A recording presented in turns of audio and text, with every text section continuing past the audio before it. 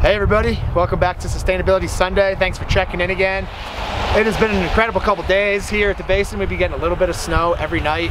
Skiing's been phenomenal. We're pretty much 100% open. We've got the steep gullies open. The beavers at Montezuma Bowl have been going off. We're even working on getting the east wall terrain open for you guys. And obviously with all that, everything that's going on around here, you know, we're getting into the part of the year where it's a little bit busy here on the weekends.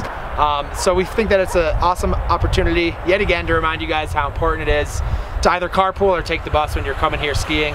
We talked a few weeks ago about the Summit Stage and how that's a really great option to get all of you folks to A-Basin from points down here in Summit County.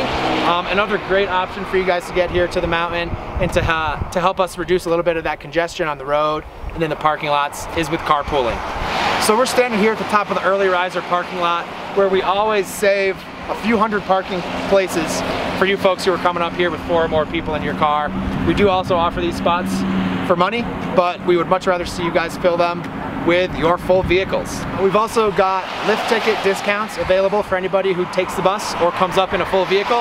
Just come to the ticket window and let us know you carpooled. We will knock 20 bucks right off the top of your ticket price. And yeah, if you guys could all just do your best, help us reduce some emissions, help us cut some congestion here on Level and Pass, and help free up some of our parking spaces here at the Basin.